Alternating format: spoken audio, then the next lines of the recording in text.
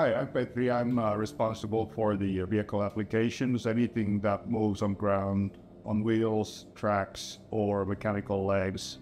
So the vehicle applications, we use a product called 𝗃𝗵𝗶𝗴, which is specifically built to be used in military vehicles and military applications. So it fulfills all the relevant military standards. The data is automatically transmitted to the battle management system or to the commander's display. And he's got that information available. The information can be connected either through the battle management system to, for example, CBRN filtering system.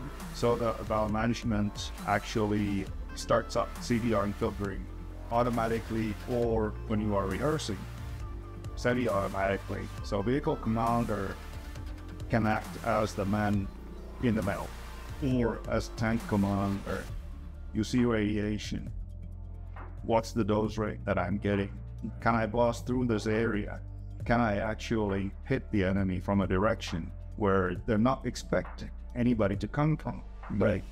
So it gives you plenty of new strategic options as a vehicle commander on how to use your vehicle to gain the best tactical advantage over the end.